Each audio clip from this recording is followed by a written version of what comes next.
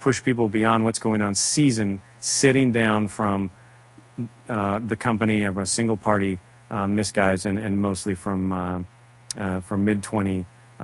It just suddenly the community of Tron, a smart contract platform, has been touted as the blockchain that is effectively banking the unbanked around the world. According to Chiao Long, customer support at Alliance DAO, Tron stands out as the best platform for this purpose, especially when compared to competitors like Ethereum, Bitcoin, and Solana. Wong argues that these other platforms are either too volatile, too expensive, or new for use in developing countries.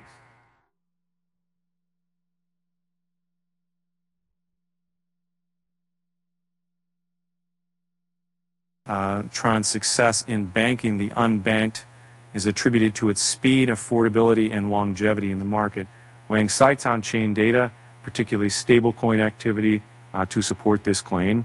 Most notably, the majority of USDT activities conducted on the Tron platform, with many people using USDT on Tron for payments and remittances, facilitated by peer-to-peer portals like Binance, P2P, and Paxful. The platform's dominance in stablecoin activity can be attributed to its structure, which addresses scaling challenges and offers a more cost-effective transaction model compared to Ethereum.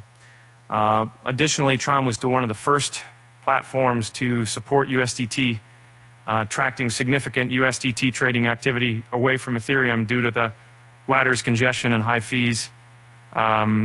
Whether would do that. The vision of Tron's co-founder.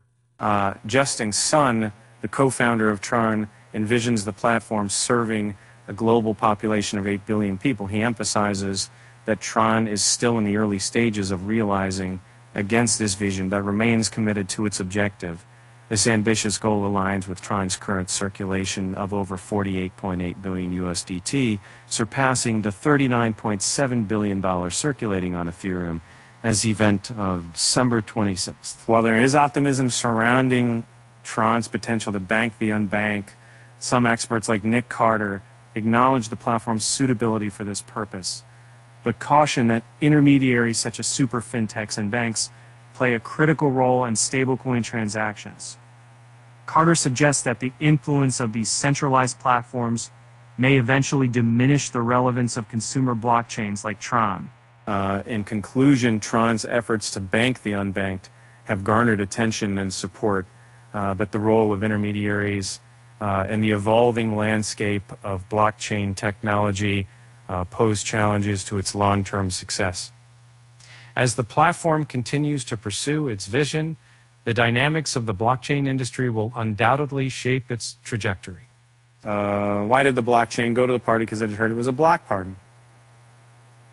But with that said, thanks for watching, and until next time.